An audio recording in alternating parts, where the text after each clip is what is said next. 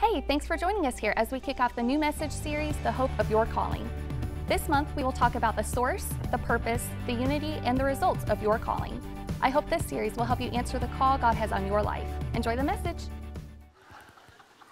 Glad to see everybody here today. And I grew up in a time, maybe you did too, when there was something called Ma Bell. Remember that? AT&T used to be called Ma Bell. And there was a feeling back when I was growing up that there was a danger, like that they would become a monopoly. And they felt that their image was being tarnished because it seemed like their purpose, according to what people were saying, was, you just taking advantage of us because we've got to use the telephone and you're the only game in town, and because we have to use your telephone, you're a monopoly, and now we got to pay you all this money and you don't care about us, all you care about is making money. So what they did was they tried to soften their image. And some of you might remember the commercials when they came out. It goes something like this: reach out and touch someone. Reach out and touch someone. They were trying to soften the image because they were trying to remind the people the design of the telephone was just not two-way communication, but it was heart-to-heart communication. To call your son who's off in college, to call your husband who's in another state, they tried to do that. Well, God's trying to call us. I believe that God has something that he wants to say today, and we need to hear loud and clear what he's calling us to and calling us about. So as we talk about this idea the entire month, we got some power-packed sermons coming up on the hope of your calling, the 8 ringtones of Jesus. So let's ask God to be with us today. Let's take a few seconds just to pray and ask God to help us to focus on what he's saying to each individual person. Let's pray. Father, we're here today and we believe, God, that you have made us to be your people. And you have called us, Father, to do something incredible, but more importantly, to become something incredible. I pray, Father, that the reality of who we are in you would take root deep down in our hearts. They would see, Father, the reason that you have called us and the purpose behind that. In Jesus' name, amen. You know, before we get into the callings and how God calls you, the very first thing you have to understand, if you don't get this right, nothing else is right. Nothing will work. Everything hinges upon this particular thing, the predicated notion that Jesus Christ has created you and me to be something for him. And it is this: if you don't get this right, nothing else works. You are an object of his affection. You are an object of the affection of God. That God has made you and created you for no other purpose than this. Not for what you could do for him. He doesn't need us. He wants kids. And you are the object of his affection. So as we go through this, I want you to understand that that is the very basis of everything. The cross of Jesus Christ is the reason we're here. You don't need to earn rights with God. I mean, if you have to earn rights with God, then what in the world is the cross for? Jesus died for you and for me that we could have access, full, wide open access to the Father who loves us with an everlasting love. And God is a God who communicates all the time. Matter of fact, we call the Bible the Word of God. Jesus, one of the titles of the name of Jesus is the Word of God. God communicates all the time. He's always saying things. He's always, if we will listen, he's always trying to tell us something. Matter of fact, in the Bible that Jesus asked over 300 questions, always communicating, question after question. He asked 300, and almost 200 questions were asked of him. By the way, Jesus only answered 3 of them directly. Somebody said, I have that Holy Spirit gift from God. I avoid answering questions. I heard that amen. One amen out of the crowd is my wife. Now, by the way, you are forbidden to talk to my brother Chuck. And probably his wife Brenda and Logan and Hannah. Don't talk to them. Because Nathan was up here last week and he told a bunch of lies on me. My brother knows me more than my son. Nathan lied all the way. He just lied. He told lies on me. Lie. Do not talk to Chuck. You're forbidden to talk to him. He's got scars on his body. Glad to have you guys. Give them a hand. They come all the way from Kentucky and from Dallas, Texas.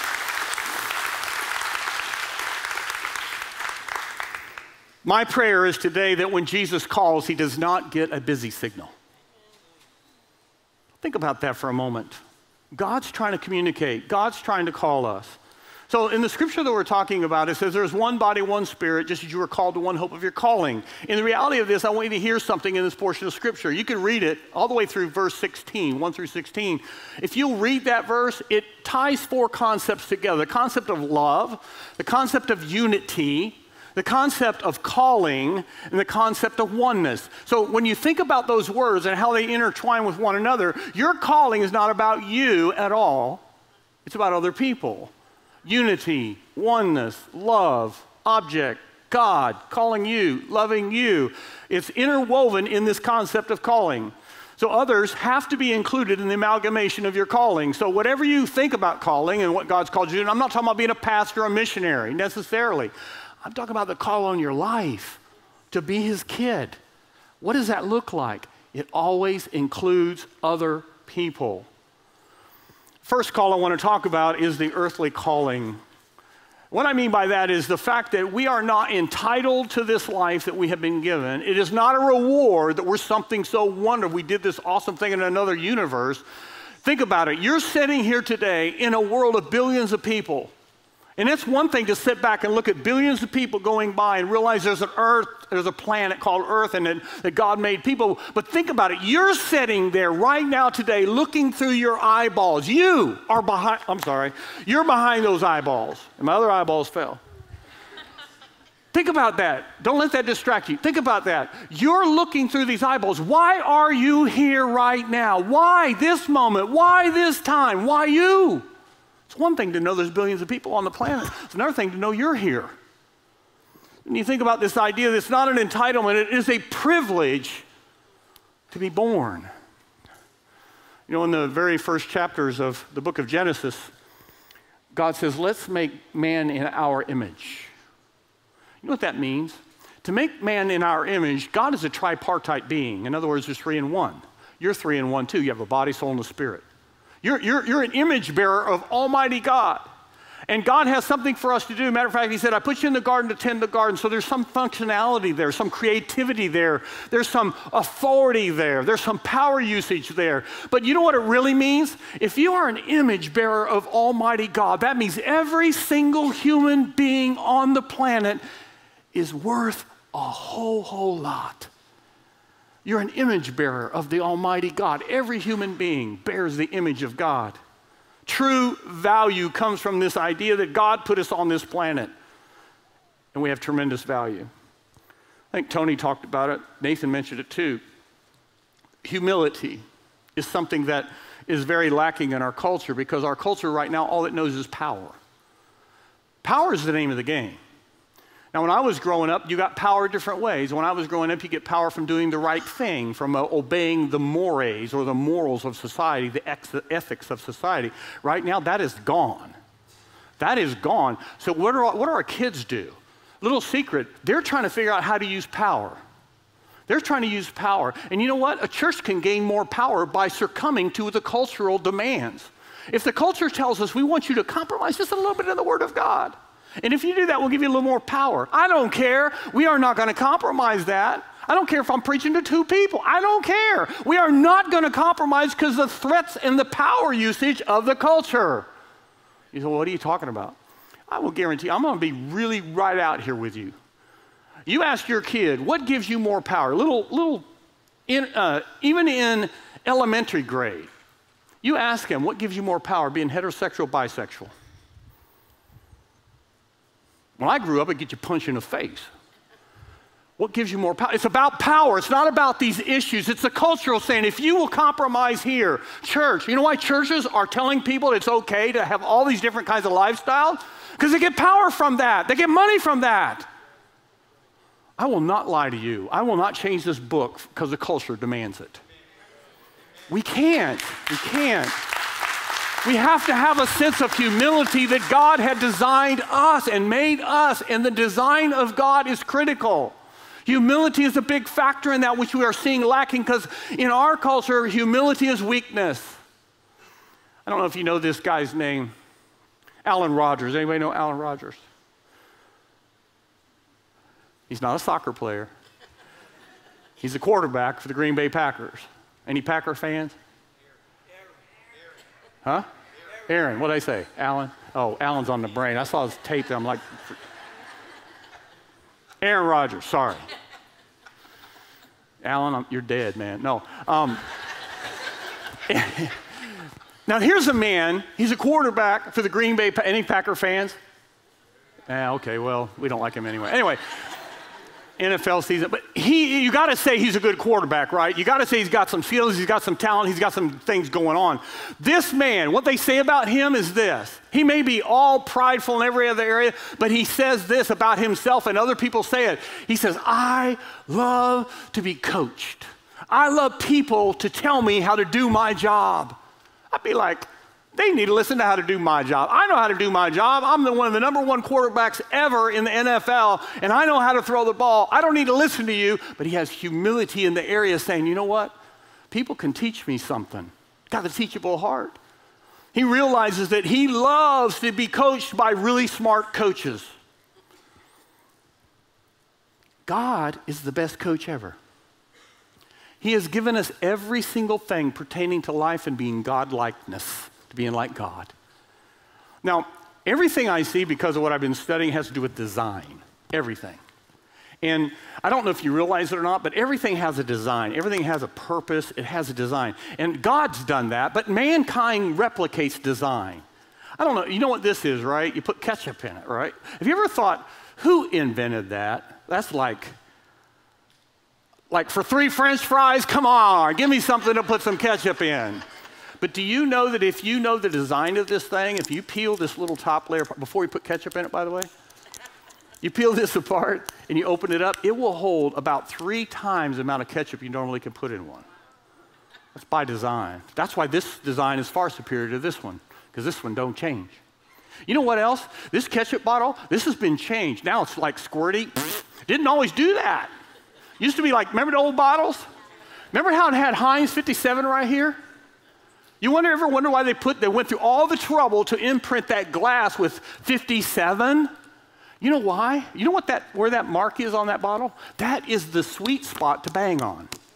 I bet you didn't know that. It's designed for that. Well, God has design too, and when we live life by God's design, we can see the power of God move through our life. God has designed everything from marriage, relationships, raising children. It is by design.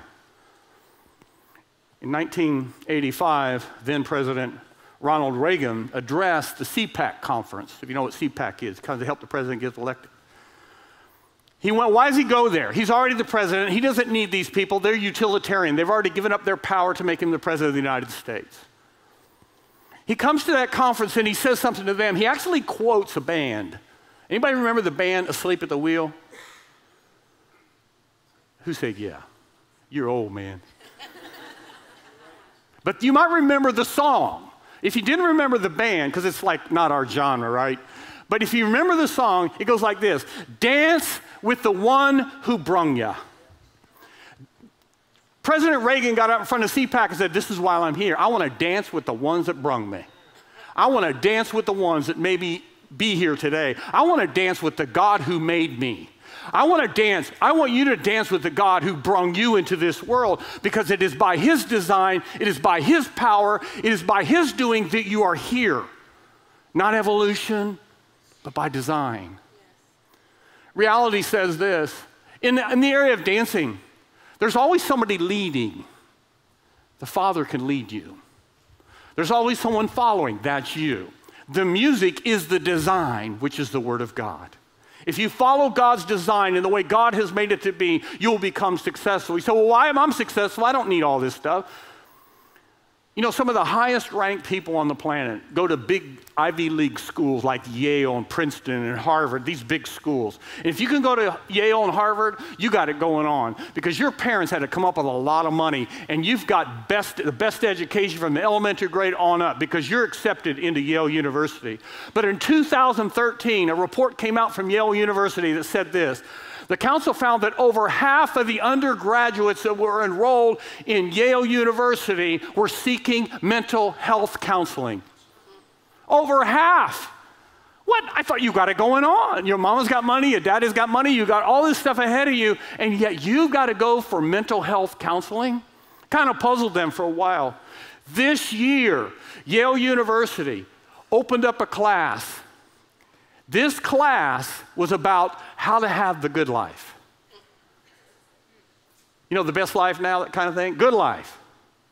It was a psychology course. It is the highest attended course in the 316-year history of Yale University. The highest. There was over 1,200 students enrolled to figure out how to have the good life. Guys, I thought you were the good life. You're seeking mental health. You're having to figure out what the good life is by going to a class. They didn't even have room. They didn't have a place even to hold the class. Over a whole quarter of the entire school went to that class. They said they're not going to do that again. They don't have room for it. He said, well, that's just because of the way they presented it or something. No, the same exact thing happened in Harvard University in 2006. Harvard University offered the same type of class on teaching people how to coach them in life. 800 Harvard undergraduates attended that class to try to figure out how to have a good life. Well, I'm here to tell you how to have a good life. It's finding God's design and operating in that design. That's how you have a good life. You do it God's way, as my wife says. You get God's results by His design if you follow His design. His design is to bring into this world to find something. God has an answer. And if you can answer this question for your young people, you'll save yourself a lot of headache, because all they want to know is, how do you get power? They're not going to get power by obeying parents. They don't get power by that. They get power from disobeying parents. They don't get power by being good. They get power by being bad, right? Think about it. Our kids are growing up in a generation where they do not believe there's any real meaning to life at all. Well, I am here to tell you that if you tell your kids, and not only tell them, but demonstrate the power of God in your life, they will recognize that power and say, I want the real power. I don't want pseudo power. I don't want the world's power. I want the power of the Holy Spirit. We need God's Spirit in our homes. My youngest son used to say, Dad, that's two-toned. What he meant by that was, you say one thing at church and you're something else at home. He was talking about somebody else, though. You know what I'm saying? You do this and then you go home and then you treat your wife like crap. This is not the power. They don't believe it. They want something with real power. You want to show a kid a real power? Do what Paul said. I don't come to you with persuasive words of wisdom or power and authority because I'm your parent. I come with the demonstration of the power of the Holy Spirit, and the Holy Spirit in me can show me how to parent my child. Don't bring him to me. Somebody came to me and said, hey, I need to bring my whole family and talk to you to get this right. I said, look, you're the parent. God's given you special parental wisdom. We got to figure out how to get you to be the conduit of God in your home, not come to Pastor Dan, because they're not going to listen to me. I'm the principal. They're not going to listen to me. God has the answer by design. If you do this thing, because it is God's intention that you succeed in life. It is God's intention that you make it. It is not God's intention for you to struggle the rest of your life. Matter of fact, God likes creatures. And one of the creatures He really loves is the eagle. Eagle is designed to fly. He talks about the eagle and compares us, His people, to the eagle 33 times in Scripture. Because you were designed to succeed. You were designed to catch that in your wings. You were designed to be able to find the flow of the Holy Spirit and the upward draft of God, if you will, the thermal updraft, and soar. You're not supposed to be the starling that fumbles around on the ground and the dog eats it. You're supposed to fly. You're supposed to succeed. He brought us to this life not to put us through torture and misery, but to have us succeed. You're also called to grow. Called to growth. Here's the deal. I will give you the key to moving in power and authority. Anybody want that? I need that. Anybody want that? You want power to succeed and to grow? There's one thing you have to do in order to do that. If you do not do this, you will not have power in this life. You will just be tossed around by every little thing that happens. That portion of Scripture we're dealing with talks about how to mature until we all come into the unity of the faith and to mature man, so we're not tossed to and fro. If you want the key to real power of a fulfilling life, I'm talking about a fulfilling life where you just sit down and you say, you know what? I love Jesus and I have no plan B. That means you must be available to God. Sounds kind of simplistic. But if we keep getting busy signals when the Holy Spirit calls us, Beep, beep, beep. We're not available for God. We're not available to do what God's called us to do. Unless you're available, God cannot move through you. There are no reserves. There's no plan B. You must have what I call interactive sellout to the Holy Spirit. Say, Holy Spirit, I need you to take my life. I want to operate by your design. I don't want to do it my way anymore. Jesus does not do conference calls very well. He wants direct lines. He wants a direct line. You know what? Some people think that what God's really after is just giving information transfer. Like, I want to transfer information from Pastor Dan to me, and then I'll use it and do what I want. He doesn't want information transfer. He wants transformation. Transformation. And to get transformation, Jesus doesn't want to just own your thoughts, just doesn't want to own your head. He wants to put fire down in your bones. He wants you to move by the power of the Holy Spirit in your life to see success happen. Many times he gets a busy signal. What's a busy signal? Well, it was almost 4 years, well, 3.5 years ago, I guess, God got a busy signal when he called me. And I recognized it.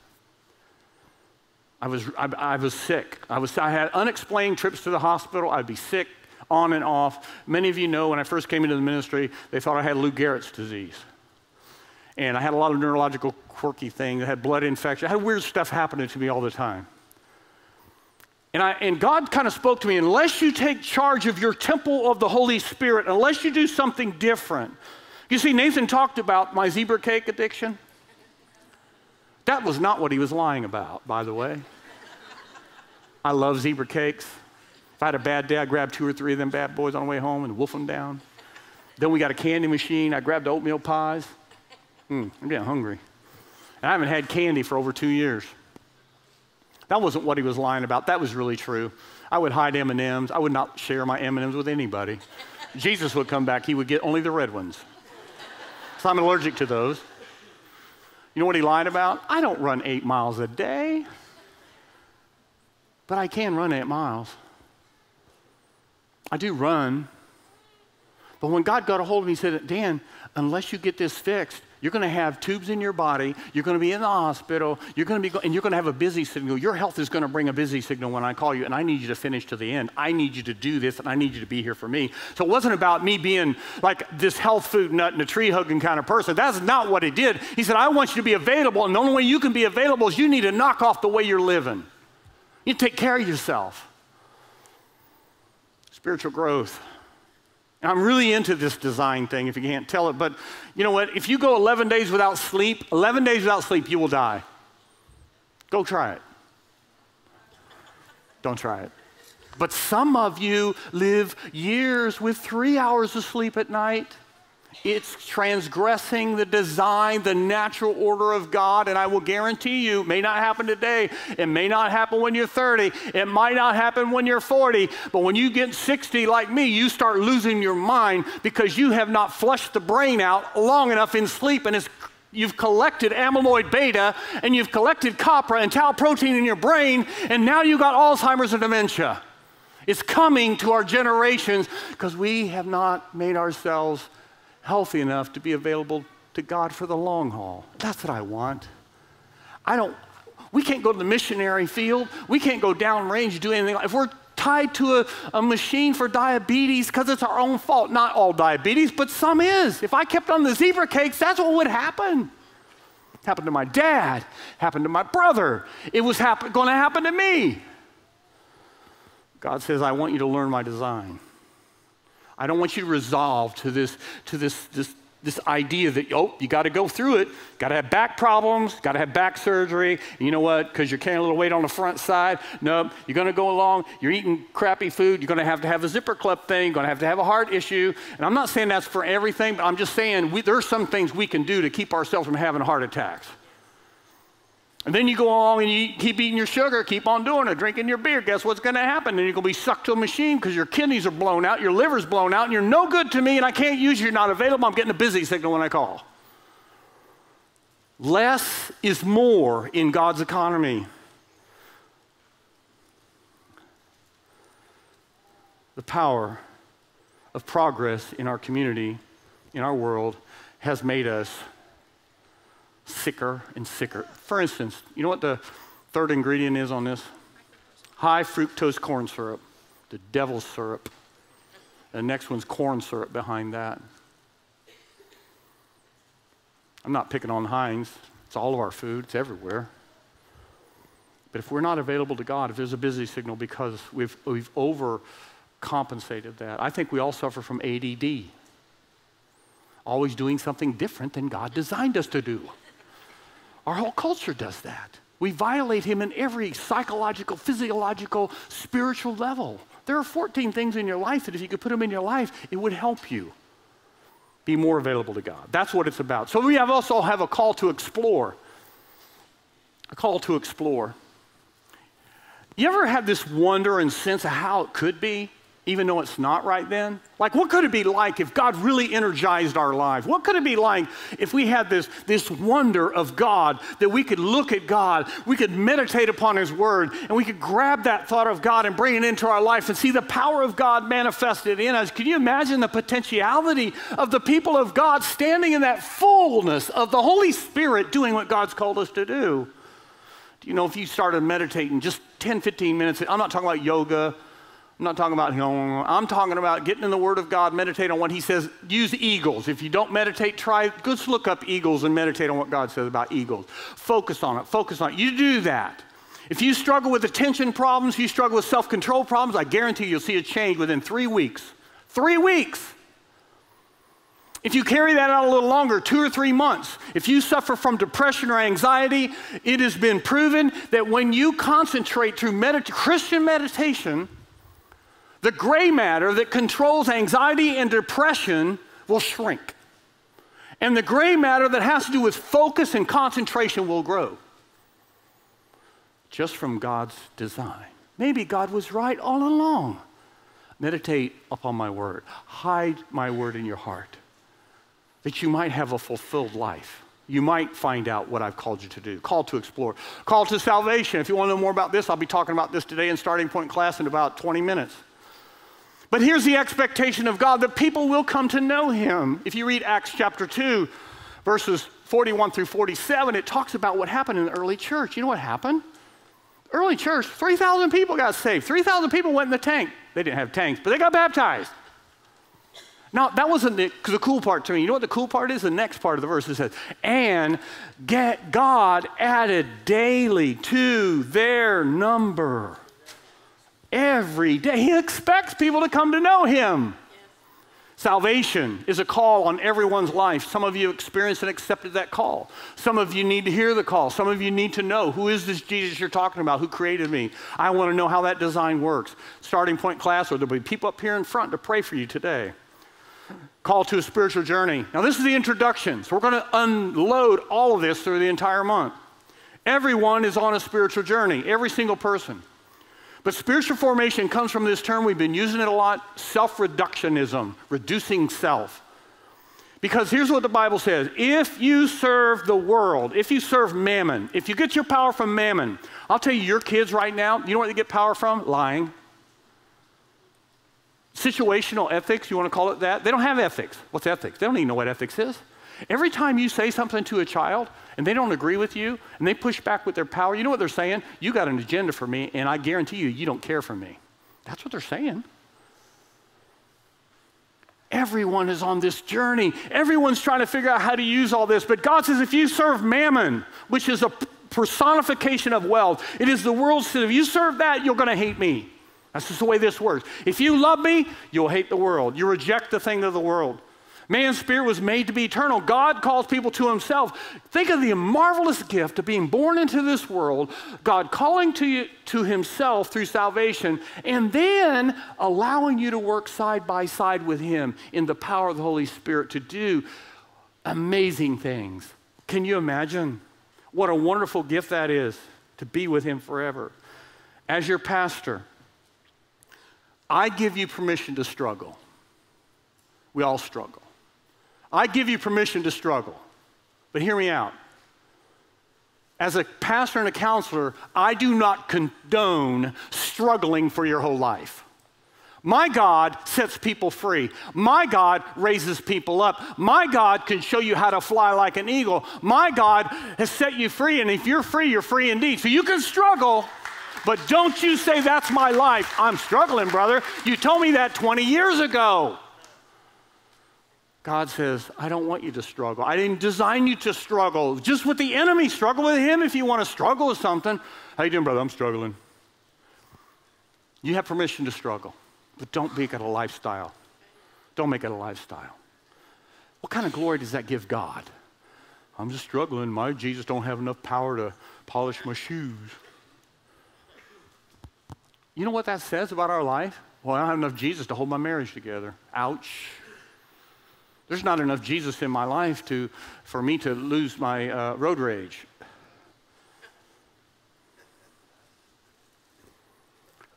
We're on a spiritual journey. Struggle, but don't stay there. Last month we talked about surrender. We'll talk a lot about this in here, but here's the deal. To flourish in your life, to really be successful in what God's called you to do, you have to learn not just how to adjust your life. It's not about adjusting your life.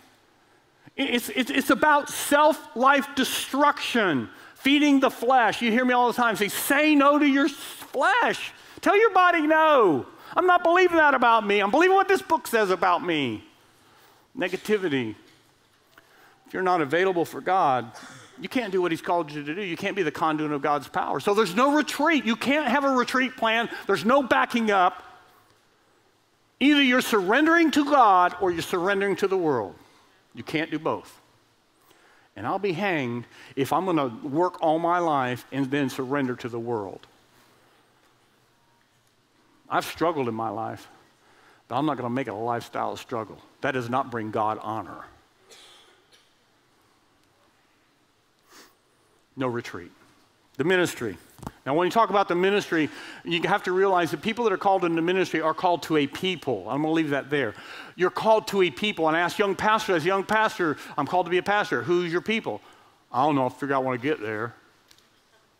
That's like saying, who's your family? I don't know. I'll find one when I go there. You're called to a people. I know that RockFish is called to a particular people. We are called to a community filled with military personnel, filled with people that are affected by the military. We are called to a people. So your calling is always to a people. And you have to have an authentic platform in which to operate from. Your kids, if they struggle, it's because of two-tone things. Like, I see this in what you say, your Jesus is all powerful, but Dad, you don't have enough gumption to get off the couch and help with the dishes. Ouch. Availability is the key to ministry. You can be disqualified by marginless living. No margin. We don't have margin. Well, I got to squeeze this in. I got to squeeze a little bit more in. I got to impact that, do that. We don't have any time in our life. We're stuck in these life patterns because we somehow got this idea that if we play the world's game, we'll get money, and that gives us power and we can live. Mixed up priorities, compromising. We get busy signals when we have poor motives. It all destroys the ministry. Think about when Jesus Christ called somebody to follow him. He didn't say, well, I want you to restructure your life a little bit. You know what he said? Oh, Jesus, I'd love to come and follow you, but I got to bury my dad. He said, well, let the dead bury the dead. He's like, what? What'd you say? Let the dead bury the dead? What? That means give me your time. I need your time. There's no place. There's a busy signal. Oh, a busy signal. Thanks. Don't bother following me. Other guy comes in and says, Jesus, I got all this money. I got money. I got the ability to get some stuff done. And you know what? I could help take this money and help you do your ministry. And we could do this. I'll follow you. He said, wait a minute. One thing I want you to do, go take all your money, all your stuff, sell it, and give it away. Jesus don't need our money. He needs us. You're not available. And you know what? He didn't follow Jesus because he had a lot of wealth. And that was where his tie-in was. The motive of the heart is always checked. In the scripture, in the book of Acts, you know, the magician said, I see real power. When these guys pray in the power of the Holy Spirit, I want to buy that. And they obviously said, you can't do that. They cursed him for it. But he knew where real power came from. Always checking the heart. Always checking the motive. Always checking, are you busy or are you not? And the last one is calling home. Phone home, E.T. Every one of us is going to get the call to go home. Every one of us. It's a call. That you will not get a busy signal for.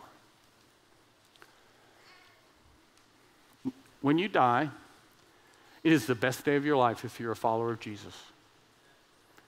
And what I want for every single man, woman, and child that I know of, and for me included, I know I've messed up, I got it, but at the very end of the day, I want to say no regrets. No regrets. I followed Jesus. I finished well.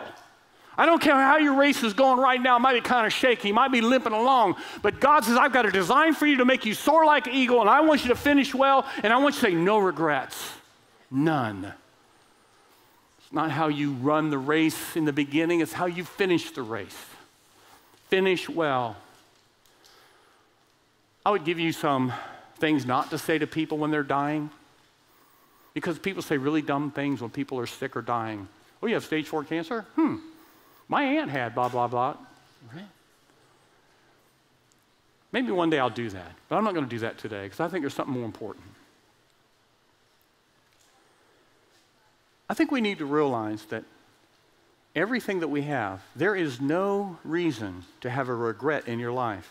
I'm not saying that we thought our lives were perfect. I'm not saying that. But there is a way that we could live our lives so in the end, when we finished the race, we finished it well. No regrets. There was no retreat. There was nothing reserved back. There's no plan B. If you stand with me for a moment, we'll close, but I want you to hear this story, so don't check out just yet. Remember I talked about in the beginning, I talked about these Ivy League schools and how, Harvard and Yale and Princeton and those kind of schools, how the kids that go to those schools, they're just like got it going on. I mean, you would think they're the ones that are going to succeed. They should know how to live life. There was one young man who did find out how to live life. He grew up in a Pennsylvania town, and his mom and dad owned a mega company doing mining operations. Borden was his last name. Bill was his first name. He had attended the best preschools to college. He was getting ready to go to Yale University. But before he was going to go to Yale University, his parents, who had all kinds of money, all kinds of power, going to set him up in the business, set him up for life. So we want you to travel the entire world for a year on our dime. Crazy thing is, God got a hold of him, saved his soul. While he's traveling around the world the entire year, the only thing that kept hitting his heart was for the lost and the dying and the hurting and the broken. He came back and his dad was very upset with him because he told his dad, he said, Dad, I don't want to go learn the family business. I don't want to go learn how to make it in the market system. I want to give my life 100% to Jesus Christ. I want to be a missionary to China. They told Bill, that's a terrible waste of your life. They're not going to, China, what's in China? And what he said was, I want to go minister, get this, to the Muslims in China. Wow, that's like a highway. That's really going to fly. That's going to be fruitful.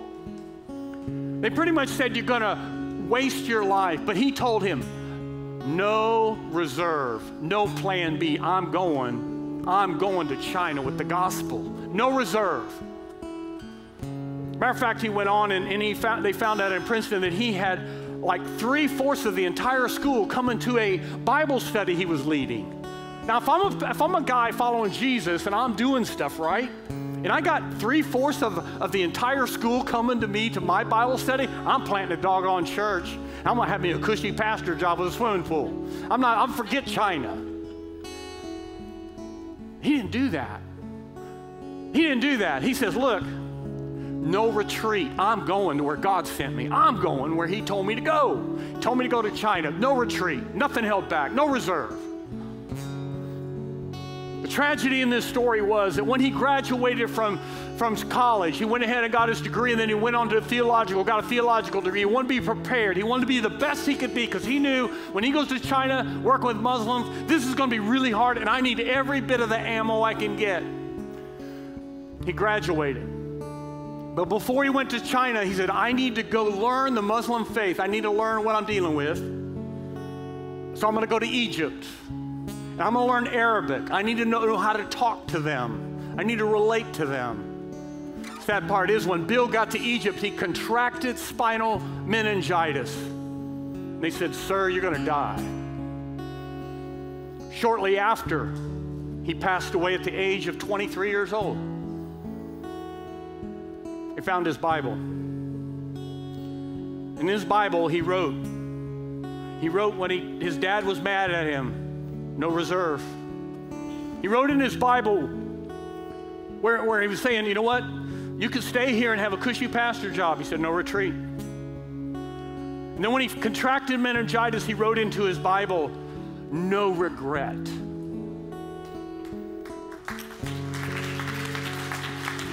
No regret. No regret. He ran the race.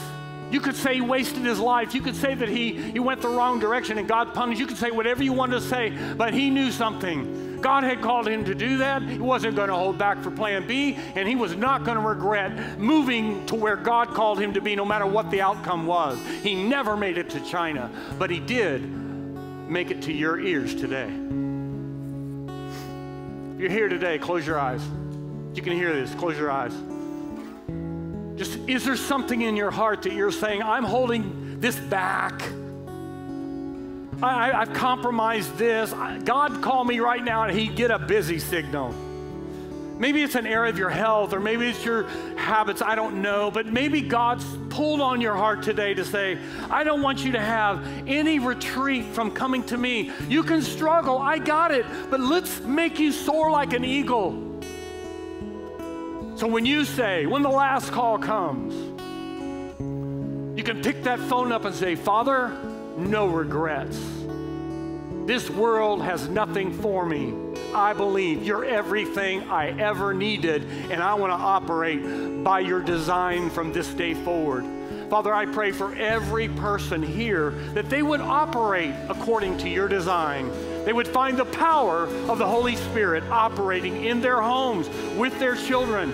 Father, it would not be a guessing game. It would be the demonstration of the power of the Holy Spirit in real time. In Jesus' name we pray, amen. Have a good weekend.